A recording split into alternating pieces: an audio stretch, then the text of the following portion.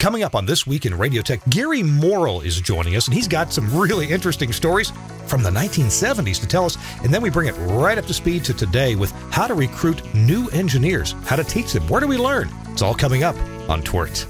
This Week in Radio Tech is brought to you by Broadcasters General Store with outstanding service, savings, and support online at bgs.cc. By the Ruby console from Lavo. See Lavo in your future at lavo.com/TWiRT. By Angry Audio. Audio problems disappear when you get angry at angryaudio.com. And by the CalRec Type R console system. Type R is a brand new, modular, expandable IP-based radio system from CalRec Audio.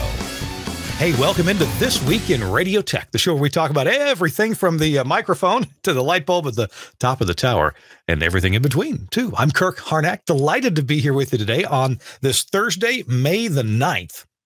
It's our 443rd episode. I'm in Nashville, Tennessee at the Telos Alliance studio. Telos Alliance graciously gives me a couple hours off on Thursdays to do the podcast, and I'm delighted about that. So happy to. Well, I'm wearing my Telos shirt today. You may think I have a bunch of these. No, I just wash them a lot. I like black shirts. They make the skin look good. Unfortunately, Chris Tobin is not going to be with us today. He's got a personal thing that he's handling today in New York City, and he couldn't be with us. But he will be with us next week. And I'm going to go ahead and give you a quick preface for next week. Next week, I'm going to be speaking at a small conference of broadcasters called the International Broadcasters Idea Bank, or the Idea Bank, or the IBIB. And the Idea Bank is composed of, it's limited to 100 members. And they are members from mostly the U.S., but there are a few international broadcasters as well. And they meet twice a year in different locations around the world. Mostly they meet where members are, because members host the conferences. And next week, of all places, their conference is in Cleveland, Mississippi. And you may be thinking, Cleveland, Mississippi, what a place to have a conference. Well, they have a beautiful university there, Delta State University, and they have fantastic meeting facilities. And they also have the Grammy, or one of the Grammy museums, is in Cleveland, Mississippi. And it is a gorgeous, absolutely stunningly beautiful facility. It's only, I guess it's only 3-4 years old or so at the most. And so that's where they're meeting. I'm speaking there, giving some ideas about technology moving into the future. Also, I'm on a panel of engineers with Gary Klein and a few other engineers. It's going to be a really good event. So I'm sorry I can't invite you to go there because it's a closed event, open only to Idea Bank members. But anyway, that's where I will be next week. And that means that TWiRT will be coming to you next week, probably from a transmitter site. We're going to try to arrange to do the show from a transmitter site in Heads, Mississippi. It's a wide spot in the road with a big old tower and 4 FM stations, including a big K-Love EMF station there, and 3 of my FM stations there as well. So anyway, hopefully that'll happen next week. Chris Tobin will be back with us next week to talk about that. And we'll have a guest. Next week, our guest will be Mike Erickson of Wheatstone. We'll be talking about audio processing. So that's going to be pretty cool. Going to get the gang all together. All right. This week, let's talk about this week here. Coming up on this show, our guest is a fellow that I met a few years ago and have become friends with. He's just an amazing engineer, super nice guy. Good to have as your friend or your mentor. Let me introduce to you Geary Morrill. Geary, hi. Welcome to This Week in Radio Tech. It's going well. Where are you coming to us from? I am in my office. I'm based in Saginaw, Michigan. Aha. Well, what's the Saginaw, Michigan song that made the town famous? A country song, maybe? Oh, yeah. There's an old song. I lost my heart in Saginaw, Michigan. Was it I left my heart in San Francisco, but I lost my heart. Left my heart. Yeah. In Saginaw, Michigan. Yeah, oh my baby. Goodness. And hey, I was looking at your signature on your email that we've been tossing back and forth. And I looked at the name of the street that your broadcasting company that you work at, the street that it's located on. And I don't think I could pronounce it. Can you pronounce the name of that street? I sure can. You see, in Michigan, you have to be able to pronounce all of these Native American names. And that is Tittabawassee. What is it? Can you say that on the radio? Yeah, well, I can. Yeah, when we started the show 9 years ago, Chris Tarr was one of our co-hosts. He still makes a cameo appearance now and then, and I had the biggest problem trying to say Mukwonago, Wisconsin, Mukwonago. And about the time that he decided not to be a regular on the show, but to make cameo, that's about the time that I got to be to pronouncing it correctly. Well, but your street is so many. Yeah. There are so many names in Michigan that are so challenging to pronounce. But then I think every part of the country is that way. Tittabawassee. We have, here in Nashville, and hey, folks who are listening, we're having a good time on this show, but we are going to cover some serious topics. But Gary's the kind of guy that you just want to have a good time chatting with. I was just thinking about your road there where the radio stations are on, Tittabawassee, if I've got that right. Mm-hmm. We have a street here in Nashville that is pretty tough to get right. It's spelled as if you would pronounce it Demon Brioon. And that doesn't roll off the tongue very well, Demon Brioon. But that's how it's spelled. Right. It's pronounced Demonbrion. Wow. Demonbrion. Yeah. But people, hey, turkey left there at Demon Brioon. Brioon. It gets kind of interesting up in this part of the country because Saginaw is one of 3 cities that are all basically about equal in size. There's Saginaw, there's Bay City, and Midland. So that's our Tri-City up in this neck of the woods. And Bay City has a large Polish ethnic contingent. And right. And so when my son was going to school there, because we lived up there when he was in high school, he dated a gal who you would have swore her name was Drizwicki if you pronounced it the way it looked. But it was Javitsky. Javitsky, of course, not Drizwicki. It started with a D. Come on. Yeah. Yeah. We have a terrific engineer at Telos whose name looks like it's pronounced Wisniewski. But he says, no, it's Wisniewski. So, okay. Yeah. Wow. Well, good to meet people and figure out how to spell it. And your name, your first name itself. I thought, well, maybe maybe Gary's parents just didn't know how to spell Gary. And it's really pronounced Gary. There's a story behind that because of course there is. My mother's grandfather passed away in January, the year before I was born. And I was going to get his name. And apparently, I think it was Jane Mansfield, or one of the big stars, married a guy that was British, and his name was Geary.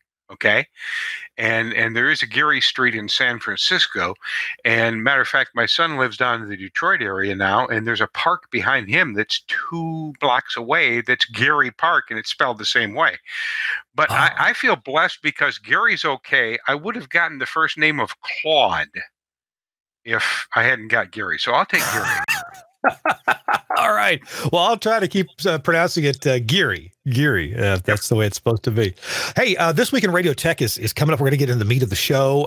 Geary and I are going to be talking about how we, started to learn about broadcast engineering. And then that has some interest because there's at least besides Geary, there's one celebrity involved in that, of an engineering celebrity, and I'm glad to be passing that along here in a few minutes. And then we're going to talk about where are the next engineers coming from? Is that something to actually worry about? Will the unseen hand of the marketplace take care of that on its own through high prices and getting paid a lot in the future when there are very few engineers? How's it likely to work out? What can we do to help make sure that at least there are people around to fix things when they break?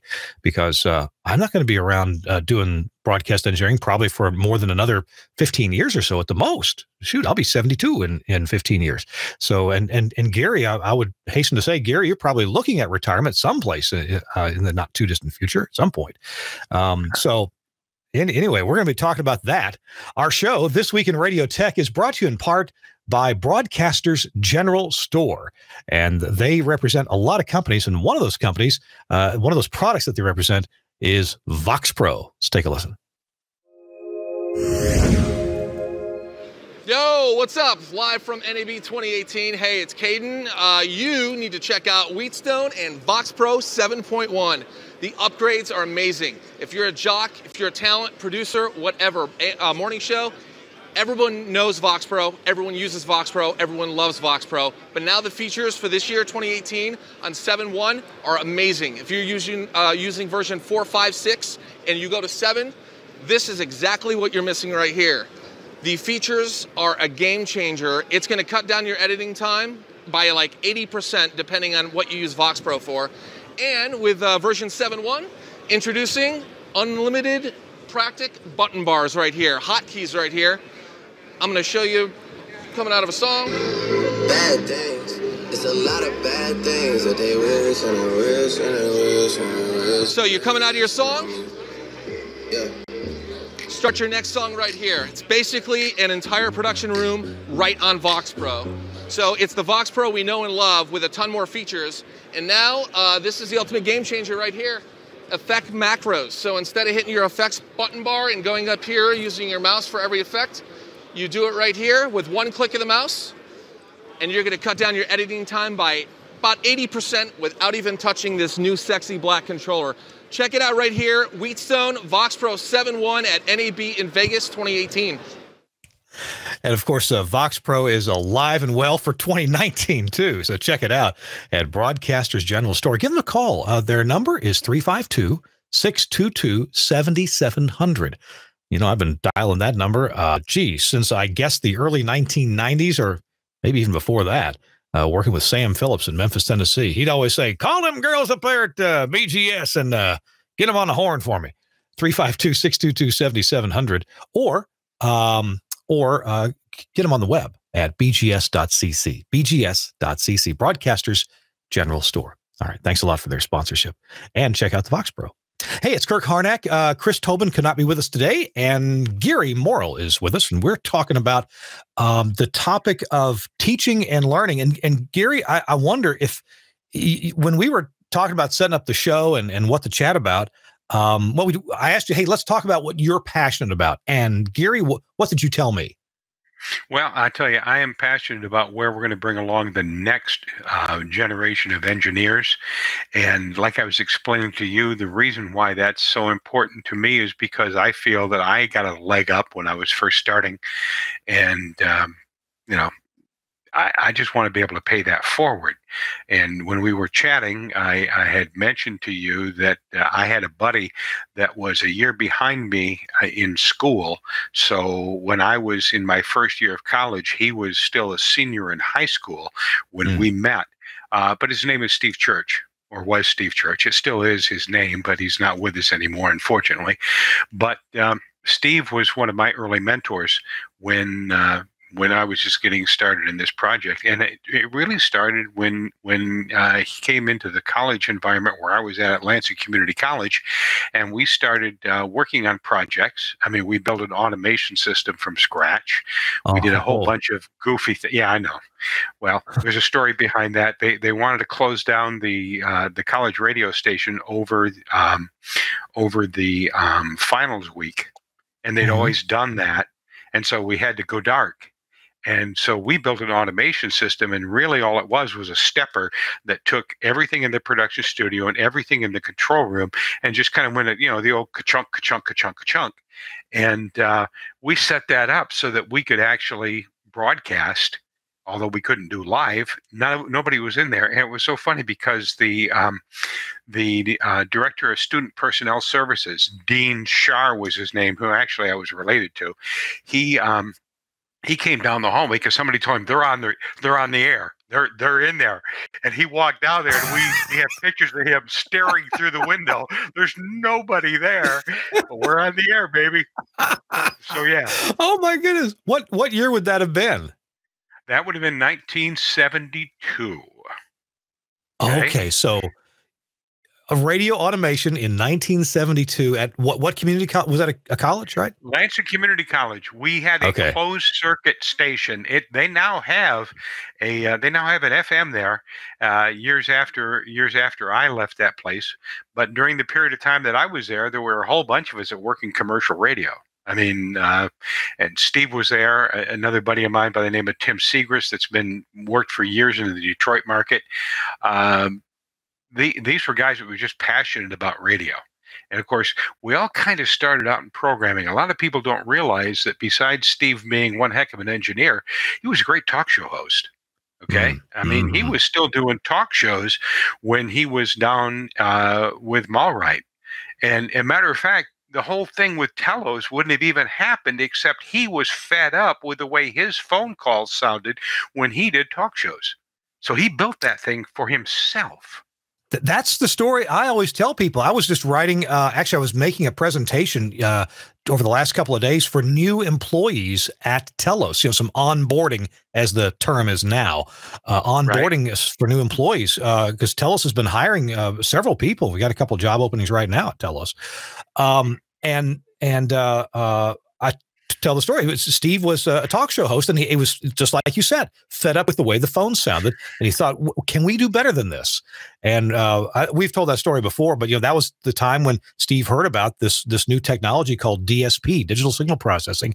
And the story I heard was that there were a total of 5 of these new DSP chips in the U.S. Made by Texas Instruments. And he got hold of one of them and the data sheet and the programming information for it. And he and some professor, I want to say a professor in Indianapolis, but I could be wrong about that. I think figured out to write some code to do several things, but mostly an adaptive hybrid for phone lines that would adapt to the changing conditions of the phone line. Yeah, and the Bell Labs guys had given up on the whole idea of ever being able to improve anything. I was in the audience when he rolled that product out at the NAB, and you should have just seen the mouths drop, because they had a live mic and they had live speakers, and he was talking, and it was a phone call, and people could tell it, and they're talking back and forth, and there's no sidebar. I mean, it was just clean as a whistle. Everybody was just losing their minds. Right. And right. he was selling right after that. I mean, people were going, "I got to have one of these." Well, you invent a better mousetrap, and the homeowners who don't want mice beat a path to your door. And just we do have a few listeners or viewers who are not broadcast engineers. The problem with putting phone calls on the air before Steve Church invented this was that any audio that you sent to the caller, so like this microphone, the disc jockey's microphone, any audio you sent to the caller, a pretty fair amount of that audio would come back from the phone line, but it would sound bad, and it would mix. It was delayed, or it was phase delayed, and so you mix it with your microphone on the console, and all of a sudden the disc jockey starts to sound really bad because you're mixing this audio coming back. So what you wanted to design was a circuit such that any audio you sent to the caller, the disc jockey's microphone to the caller, none of that would come back from the caller. Only the caller's voice would come back from the caller. And that's the magic that Steve worked with digital signal processing. Right. And I mean, we take it for granted today, but it just wasn't there. I mean, and the other problem was every time you changed a phone call, the next person that came on, that phone line had completely different characteristics. And so every phone call sounded different. And it was crazy. They would go in and try to manually tune the bridge and stuff so that it would null everything out. And then you take the next call and you're right back where you started. Yeah. Yeah. I was at a station that had, this was, this would have been, I'm not sure what year it was. It was the late 80s. I saw this device. I don't know when the device came from, but it had a Wheatstone bridge set up. Or it had some kind of a hybrid bridge in there with a light-dependent resistor and a light. And it would hunt and try to null the phone line the best it could, but it could only do it essentially for one frequency. And Steve's invention nulled the phone line at multiple frequencies, which, by the way, that's why modern-day digital phone hybrids, when you punch a line to talk to somebody, that's why they send a burst of noise to the caller like that, and they measure what comes back. And whatever comes back, they try to null that out so that it's not there, and then we put the caller on the air. So, yeah, pretty cool technology. So that was awesome thing. So I mean, this is the guy that I got to learn from. Okay. And I mean, he had been tearing stuff apart and putting it back together probably since about age 9. And they had built a high school radio station, if you will. It was a studio, and it was closed circuit, and it was right behind WILS, which is where I got my first full-time commercial job. And so, I met these guys, and we worked on different stuff together. I mean, and then I was on the programming side of things, and I went in, came up to Bay City, went on the air 4 months after I got there, doing all nights. I'm doing mornings, and it was about 4 years down the road, and our engineer was leaving to go back into his family's HVAC business, and I got the opportunity to shift from programming over into engineering. And like I told you, being an old farm kid, I'm not the sharpest knife in the drawer, but I did figure out that the salespeople drove nice cars. And every time that the format changed, it seemed like the programming people had to leave, but the engineer got to stay. And I like to eat, I like to support habits like eating and sleeping where it's warm. So that made sense to me to go into engineering, and I enjoyed it. I mean, and I still do.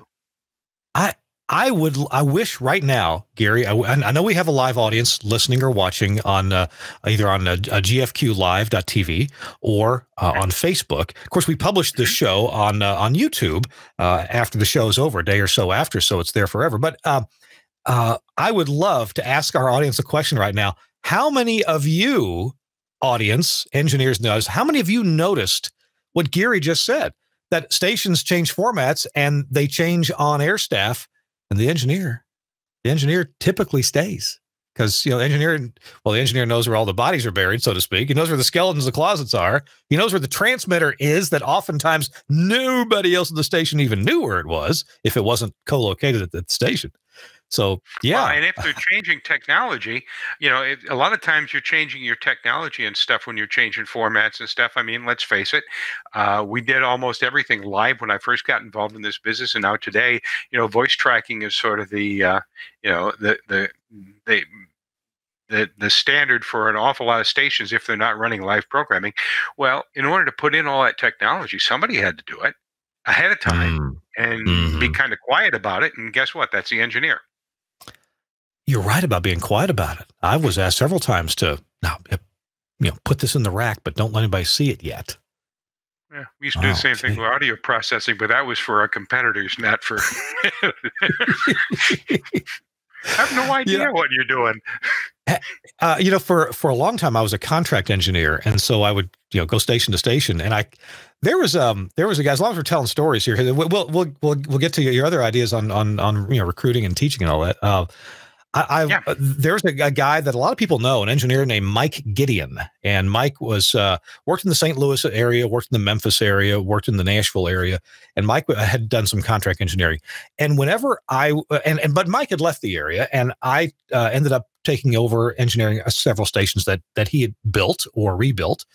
And Mike was such a great engineer that whenever something went wrong, it was never something easy.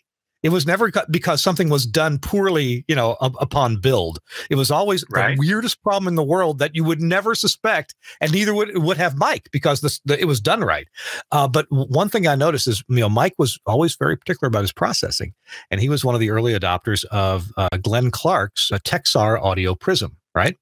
Mm-hmm. And so Mike was so secretive that not only did he cover them up in the rack, but he also took the faceplate that covered up the screws, the screw controls. And he took the faceplate and he scraped off the word Texar. So nowhere on the front panel was there a clue, except, the LEDs were there. But if you didn't know this product or know where to go looking for it, you wouldn't know what it was. And it had no name on it. So, absolutely. I had one station. Yeah, go ahead.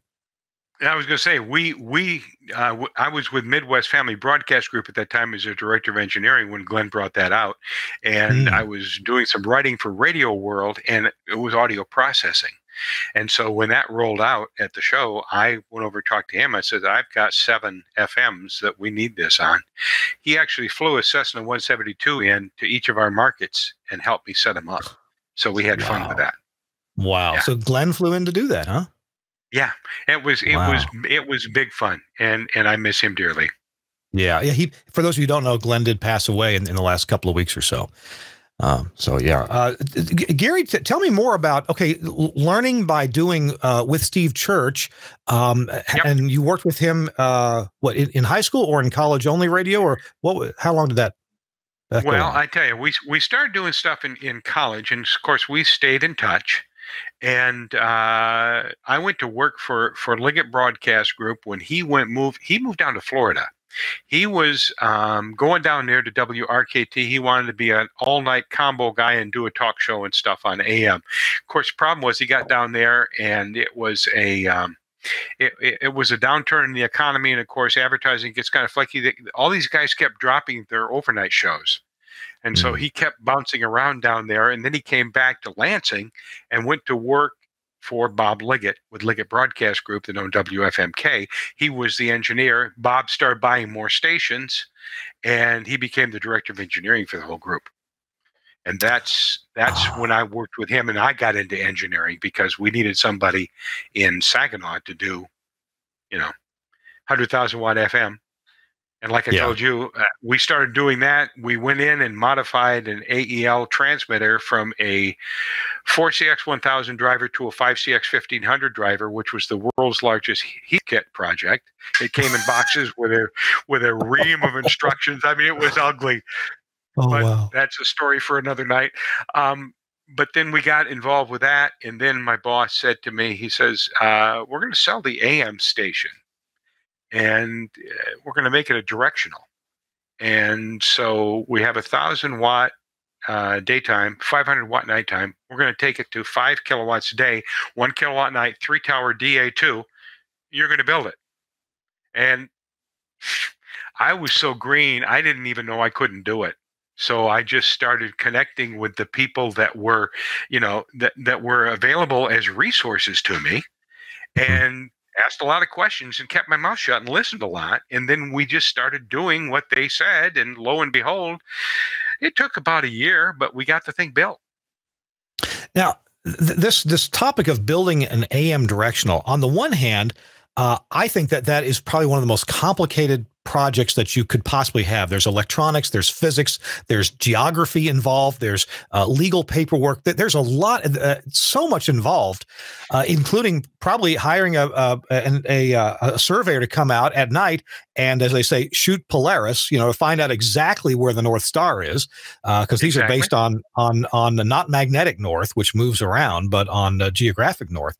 And so I think it's one of the most complicated things that can be done. Now, as we move forward with broadcasting, I figure there's probably less and less AM directional work to be done. I don't know where that's headed, but it doesn't seem like it's headed in the direction of flourishing business. But talk to me for just a minute before we go to break here. Talk to me for a minute or two about why building an AM directional is a fantastic way to learn about broadcast electronics.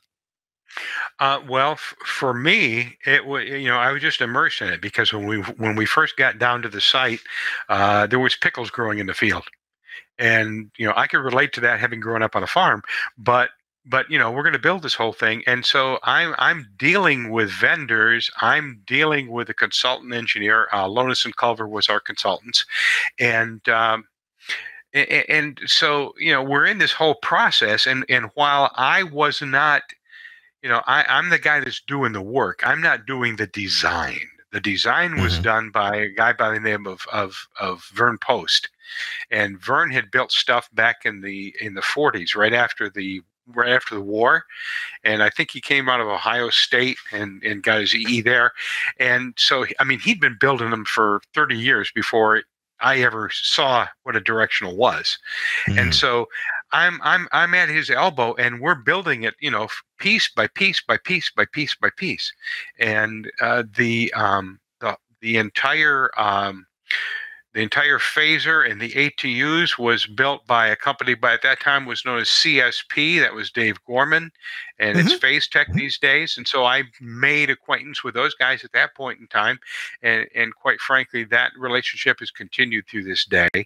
But it was just there were so many things involved with this, and people don't realize that when you're dealing with an FM, everything is up the tower, and that's the antenna. In an AM, the tower, the ground system, everything else, it's all out there and it's spread out, and the frequency, the wavelength is so much longer that it's pretty complicated. I try to explain to people that in FM, the tower just holds the antenna up. In AM, the tower is the antenna. Yeah, and it's just a whole different ballgame. Yeah. And with AM, it seems like you have a lot more physical things to deal with. Like where do you place the coax underground if you're using coax, or the open wire line if it's above ground, and then you have sample lines to deal with too, right? Oh, baby. And the sample lines here, when this place that I'm at in Saginaw was put in, somebody decided that they were going to save a few bucks because they also owned a cable TV company down in Metro. And so they actually buried, it was phase stabilized cable, but it was copper jacket, it was aluminum jacketed. And apparently they nicked the jacket multiple times when they were putting it in, and they just taped it up. Oh, ticking time bomb. Because you know what happens when moisture hits aluminum. Yeah, that was fun. We just rebuilt the whole thing about 3 years ago, so it's now the way it should have been way back when. But that was not inexpensive at all. Yeah. Oh, wow. So when we come back, Geary, I want to continue to talk about your learning process. It sounds, a lot like mine, but maybe, 10 years, 15 years different in time. But a lot of the same things, you run across things and you just dive into them and learn about them. And I also want you to talk to us a little bit about how you figure out what it is you don't know. So that you can find that thing out. So I'd like to understand a bit about the learning process, and we'll talk about mentoring and recruiting as well, and maybe how we can do more of that, and find young people who have an aptitude for broadcast engineering and want to find out about how to do it and help them get in a career for it. Hey, you're watching or listening to This Week in Radio Tech. It's our 443rd episode. I'm Kirk Harnack. Chris Tobin is away this week. Be back next week.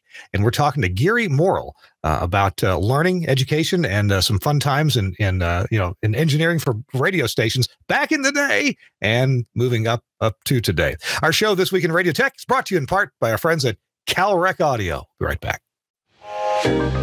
CalRec's Type R is a modular, expandable IP-based radio system featuring 3 slimline panels, a fader panel, a large soft panel, and a small soft panel easily configured to give the operator full control. Layouts are saved and recalled quickly between shows.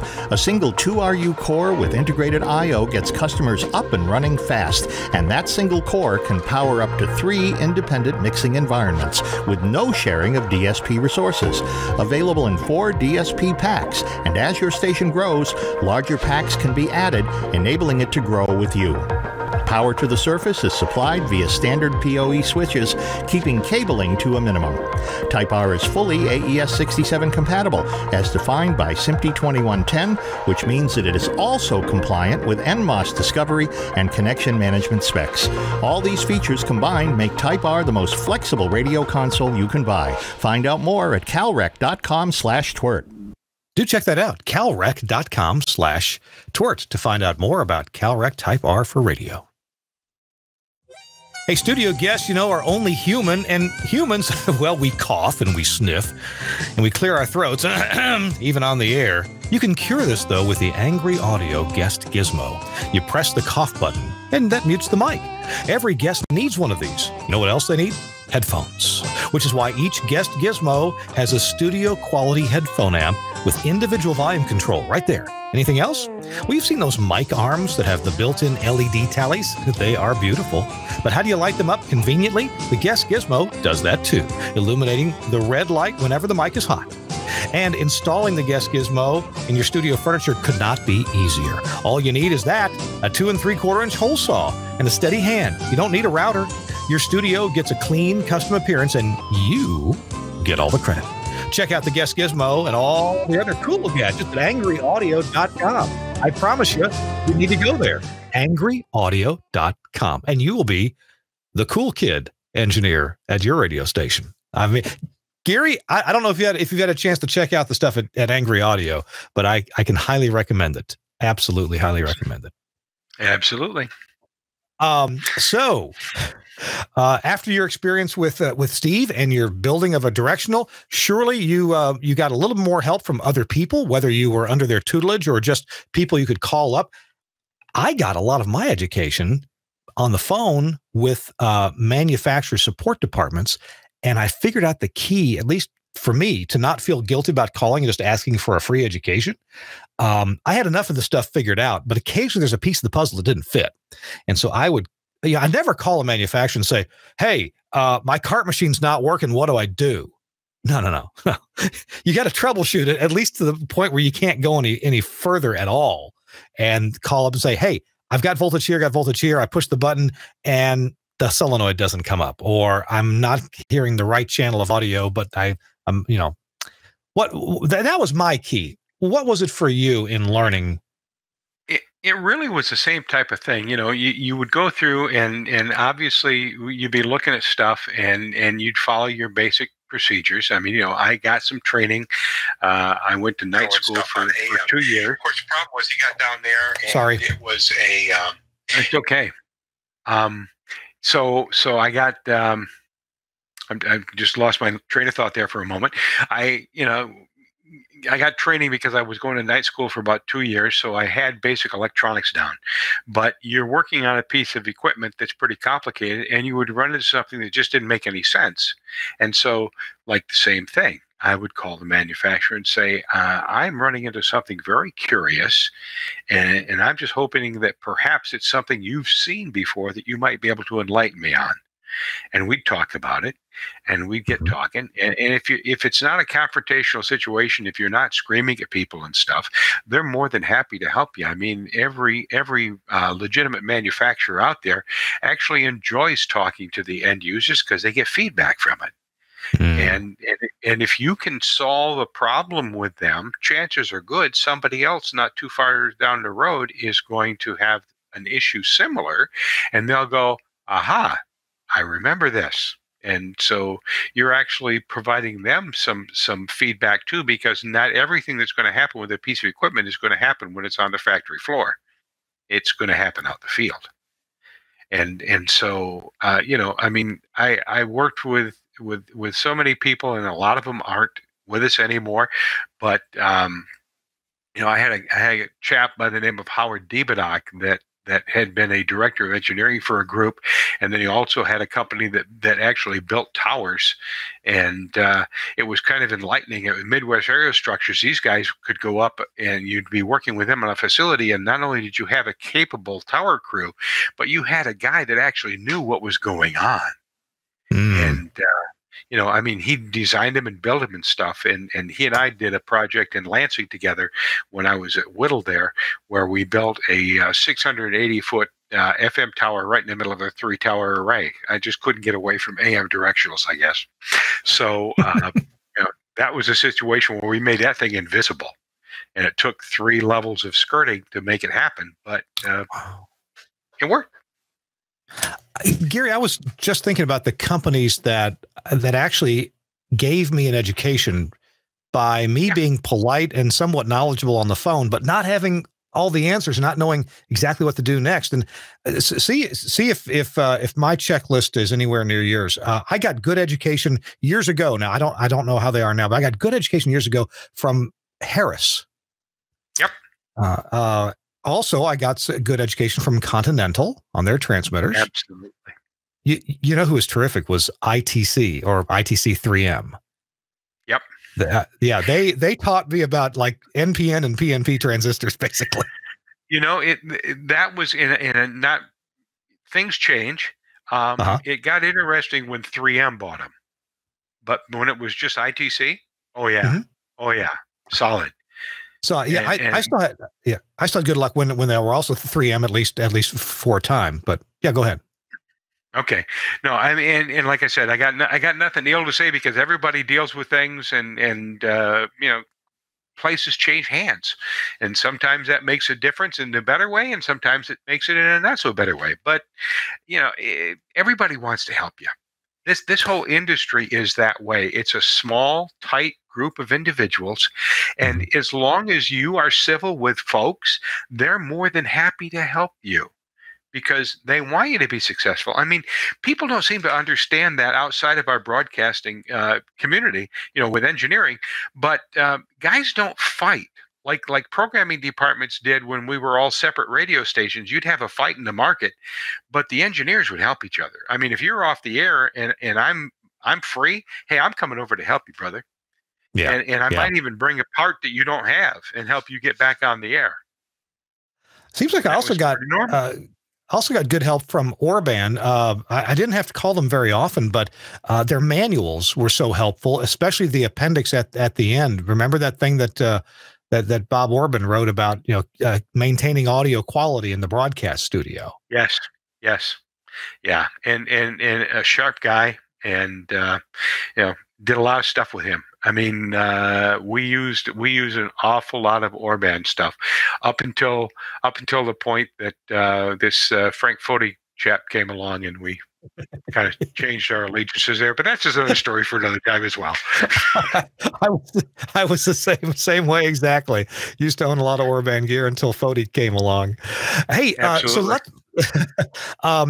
any other continuing knowledge and education? I see you've got a broadcast engineering handbook there on your shelf behind you. It looks like an old one. Oh yeah. What that can be some pretty dry reading. Although if you need to go look something up, great place to start. Great place to get a backgrounder on the topic that you're looking up. What have been a couple other resources for you in your career?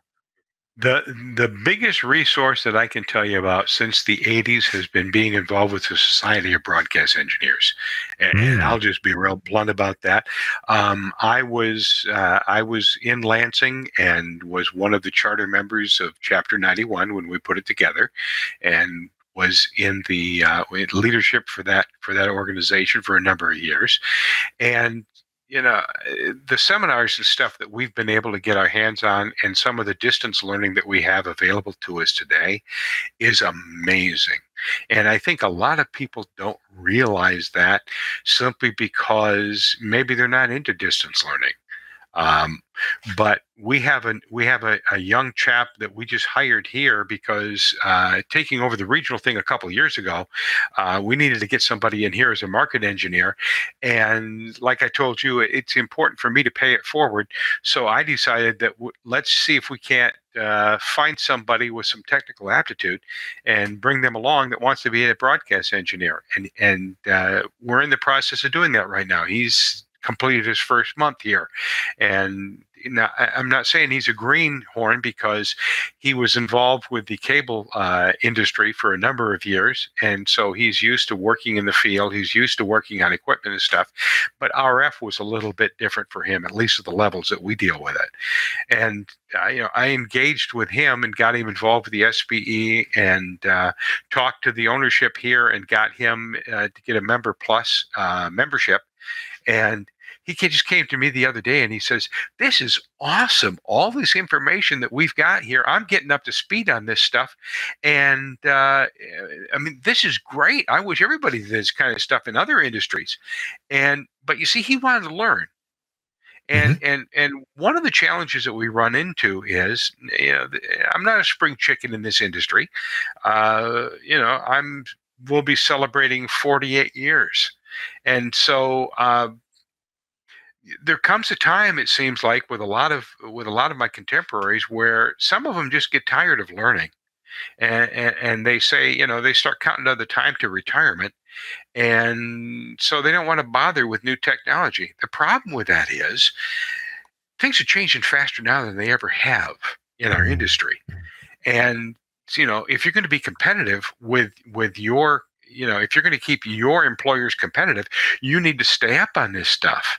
And a lot of times it's evaluating it and deciding if it's something that you can apply. And other times it's something that you're going to apply. Now you need to learn how to maintain it, and you need to learn how it operates, because a lot of times the engineer's the guy that's got to show everybody else how it works. So if you don't like doing that, if you don't like teaching, it becomes kind of hard. And if you yourself don't like to learn, I feel for you, because it's not stagnant. You're either going to fall behind or you're going to keep moving ahead with the industry. There really isn't a place to just sit. It just doesn't work. And it's not a lot of people that find themselves in that mode, but it's enough to where I've seen it more than once or twice. Wow, there are some profound words that you said there. And unfortunately, I used to read Radio World cover to cover, and to feel like I was really up on everybody's thoughts on new technology or old techniques or tried and true techniques. And I've got a stack of Radio Worlds back here, and I love reading them. It seems like I don't set aside enough time to read more than a few headlines.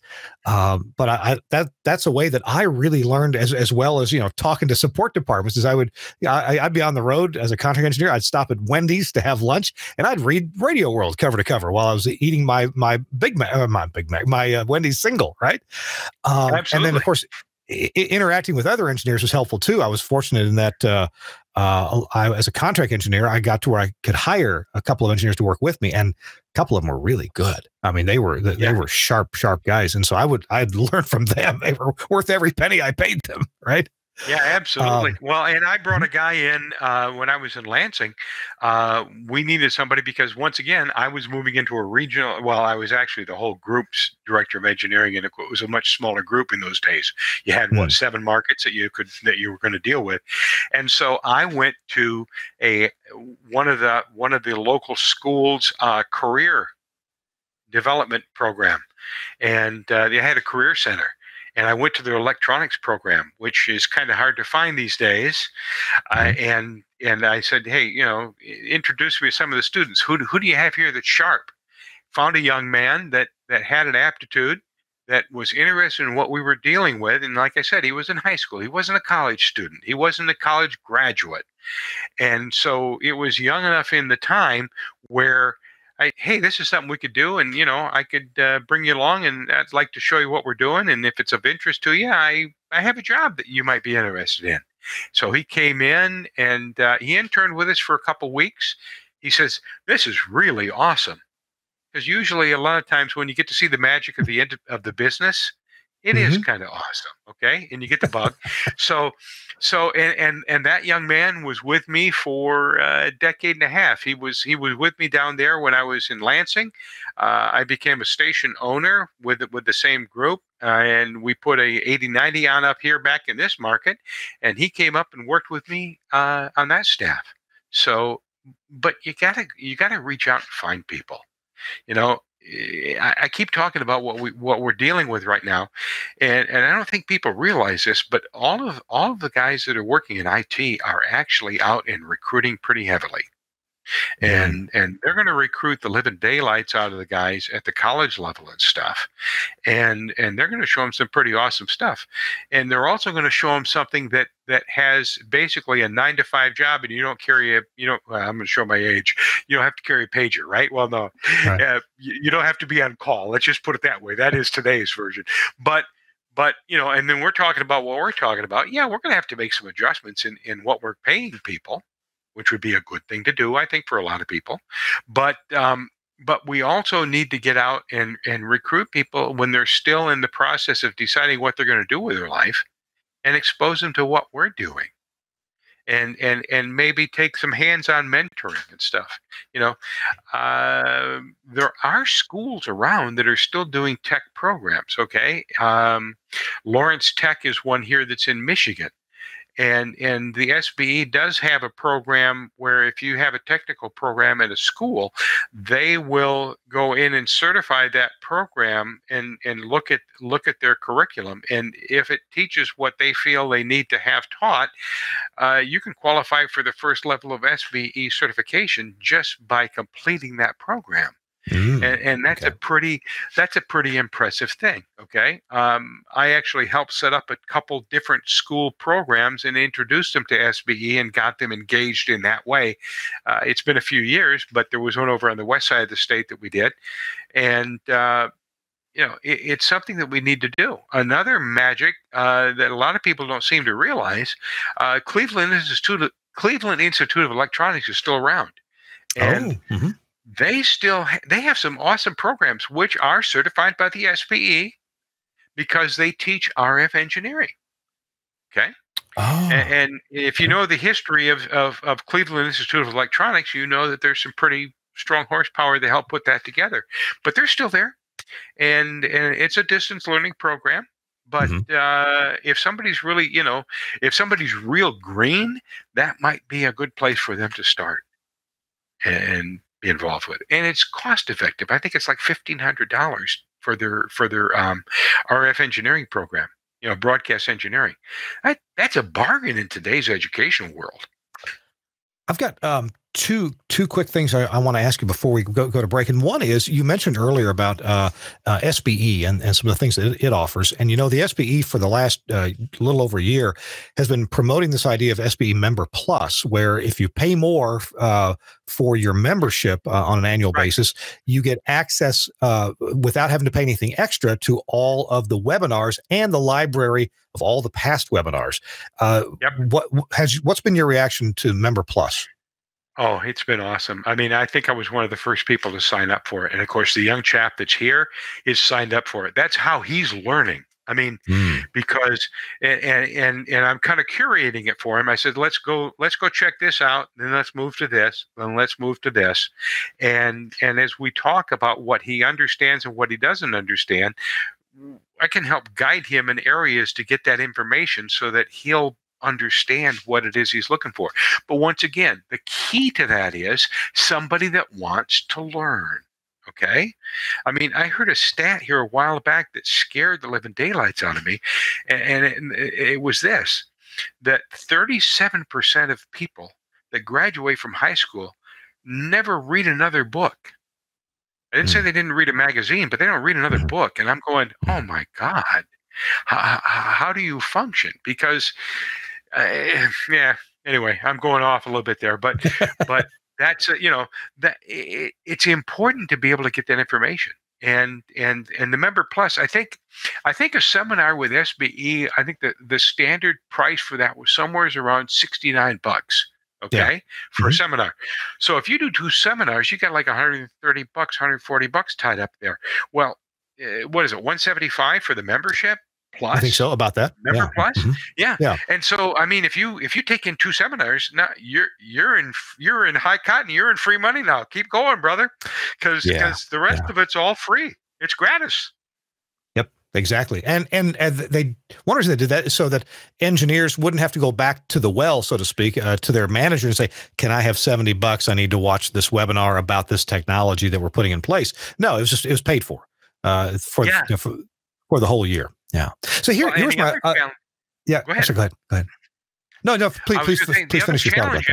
The other challenge is it's not only time, it's not only money, but it's also time. I mean, when I first started working in our industry, it was during that period of time when you still had to have a full-time first on duty with a directional station. Okay. So I think at WILS, I think they had a staff of like 8 engineers. Well, in today's world, it might be more likely that one engineer is handling 8 stations. Exactly. Okay. And so, you not only have a challenge going to your boss for the money, but sometimes it's, hey, I'd like to take 2 days to go to this seminar. Oh boy, they have as much trouble with the time as they do with the money. And so if you can do distance learning and pick up stuff, providing that you've got the basics down, you can pick this stuff up pretty quick and you can stay up on things. So let's, we don't have a whole lot of time, but let me hear your thoughts on how these different disciplines of audio, RF, and IT can be either mix or match.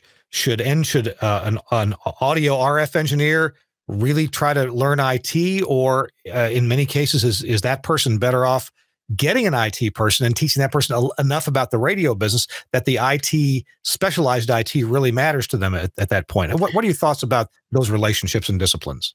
Well, I'll tell you, I look at the situation that we've got with Alpha, and you got to remember that there's actually 2 parts in the IT world, because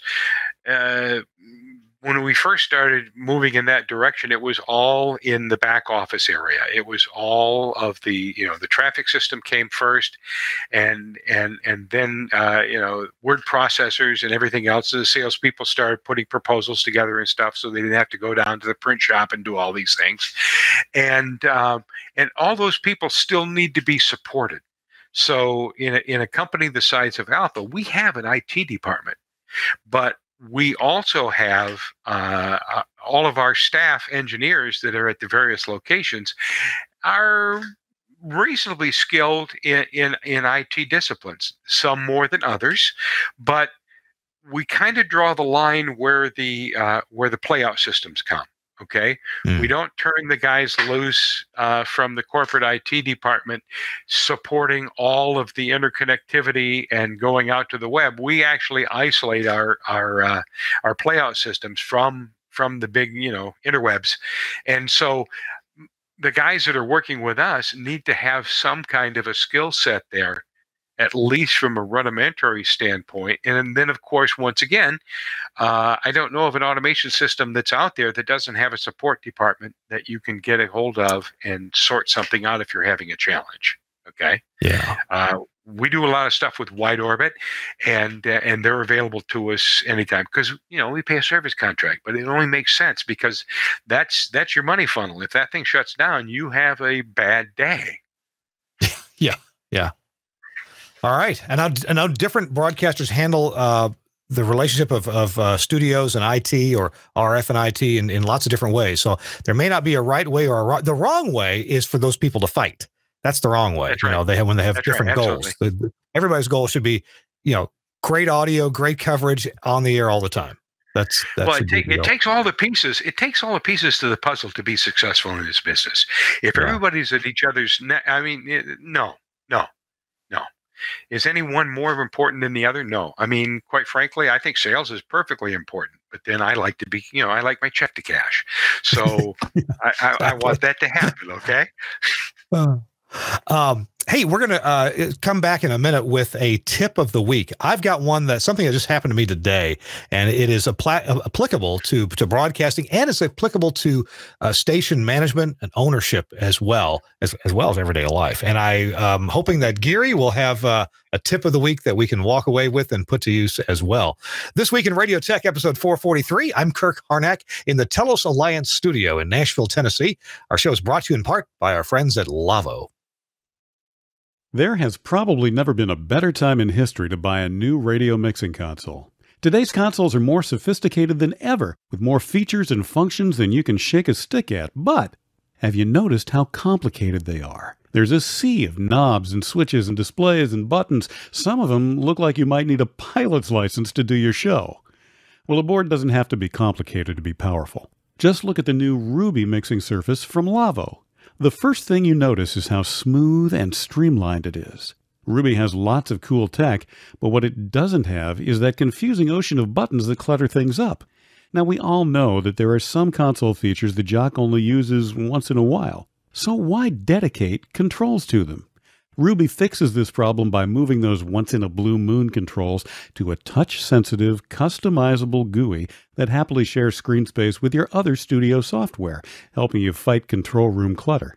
Thanks to this design innovation, talent that use Ruby produce smoother shows with less errors. Controls that are used the most fall naturally to hand, while functions that rarely need adjustment are easily controlled with just a couple of clicks in the context-sensitive GUI. And Ruby has cool features you won't find on other boards, like Auto Mix, an intelligent gain writing function that guarantees the perfect mix for multi-mic morning shows and call-in segments.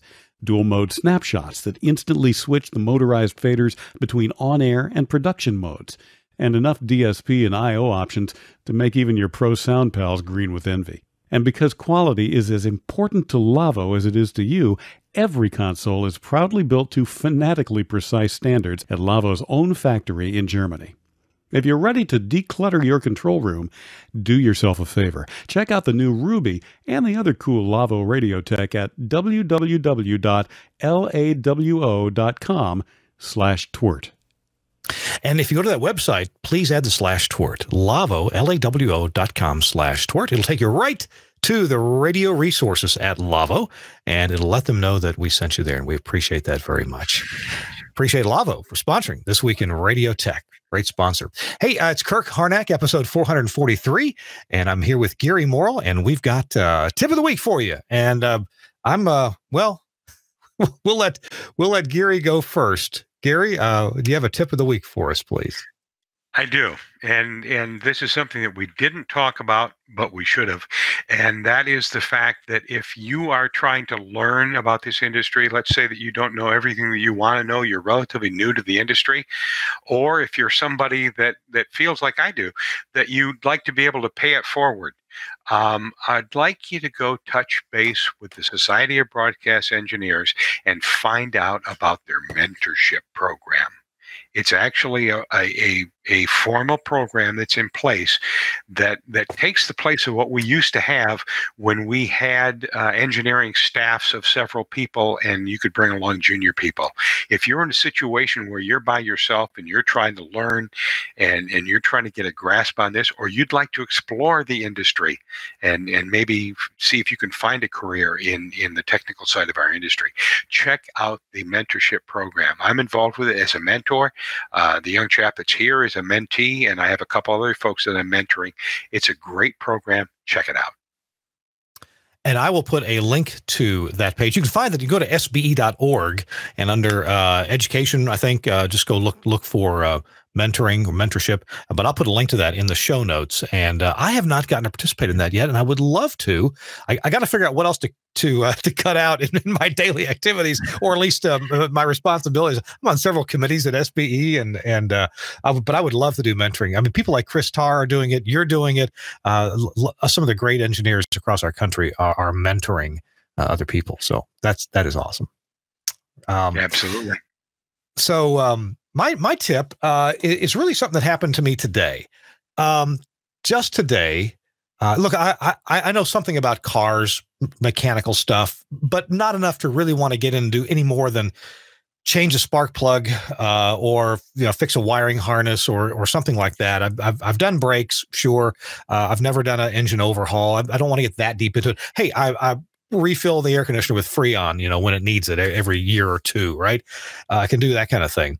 But if there's something that you got to outsource, like maybe your car's having engine trouble, maybe at your transmitter site, your generator's not starting up right away or won't start at all. My point here is that get a second opinion. Get a second opinion. Sure, you might have somebody who you trust, and that's great.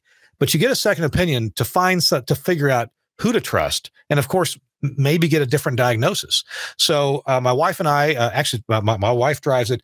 She has a Jeep Commander, and it was having a little bit of problems. And I won't go into all the details, but we got the first opinion from a place that was 5-star rated.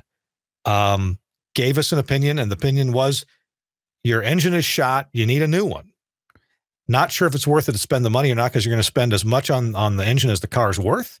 And you're going to need a new transfer case for the 4-wheel drive as well. That wasn't sitting real well with us. My wife loves the car. So we were trying to figure out, how are we going to come up with literally about $11,000, which is what they wanted, which seemed a little outlandish to me. But this was a highly rated place, okay? And I'm sure they do good work. It's just that the work they wanted to do was everything, right? So we took it to another place, recommended by a relative. It's in a part of town where, let's just say, people don't have as much money to put into fixing their cars. And the tax, title, license, the fix out the door, $480, because the problem was not the engine. The problem was one of the long heater hoses to the third row of seats in the back was leaking. And the other problem, it may be a problem someday, but he reset the computer and told the car that, hey, the transfer case is really okay. Let's go and see how it lasts. It may last 2 months. It may last 2 years. It may last 10 years. So anyway, get a second opinion, especially on things that you're going to outsource. Maybe it's tower work, right? Maybe it's doing something like you're building an FM directional, and maybe you ought to check with a couple different professional engineers who are going to sight it in as far as the direction. Maybe you're going to maybe your generator, was mentioned earlier, needs some service, or you just want to get a quote on getting the generator put in or refurbished or whatever. get a couple of opinions on that. Gary, what's your thought on second opinion? Actually, it's actually critical. No, there we go. It's actually very critical because you don't know what you don't know. And well, just take it with car insurance. I mean, whichever company you work with, usually every year it goes up. You ever notice that every other car insurance company always wants to save you about $500? How the heck do they do that? Well, it's because we're humans, and we tend to develop habits that we want to run with. Okay, because it's simple for us. Nobody wants to be dealing with options on everything all the time. But darn it, if it's a chunk of change, you better have a second opinion, because you might learn something that you didn't realize. And that's not to say the other people are dishonest, but sometimes people don't know what they don't know. Good point. Good point. And hey, you get other opinions, and you might find out there's a better, faster, cheaper way to do something than you were doing before. And that, Gary, that goes back to engineers not wanting to learn new tricks. These days, Gary, I would put my heels in the ground and say no to wiring a conventional analog or even AES studio. I'm going AOIP no matter what. I'm just not touching the old stuff. Well, we've got a build that we're going to be doing over the Chicagoland area yet this year.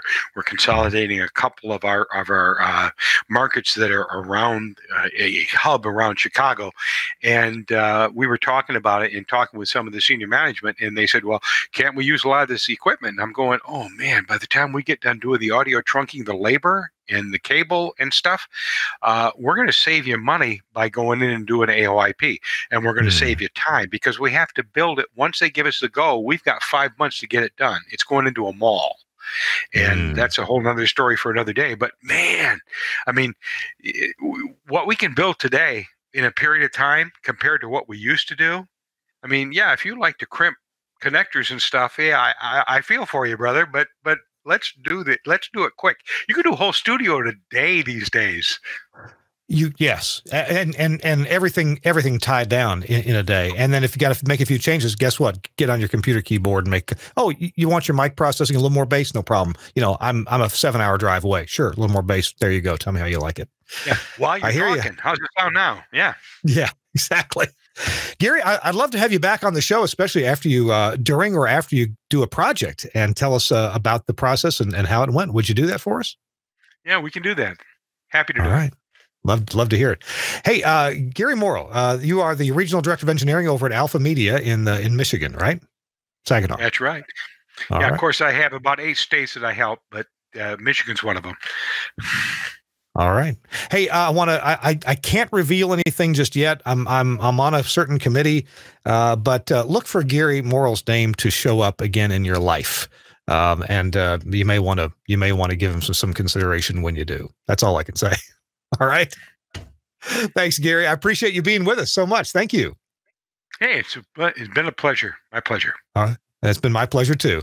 Our show, This Week in Radio Tech, episode 443, has been brought to you by our usual cadre of wonderful sponsors, the folks at VoxPro, CalRec, Angry Audio, and Lavo. And I've been doing the show this week, as I do most weeks, from the Telos Alliance studio in Nashville, Tennessee.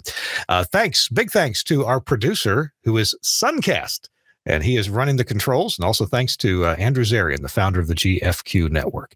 Hey, next week we should be at a transmitter site somewhere in Mississippi. We may be surrounded by water, floodwater. I just saw a picture of the transmitter site I want to do the show from today. And yeah, it's in the middle of a big old pond called a field that's flooded.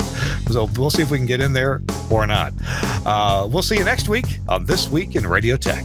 Bye-bye.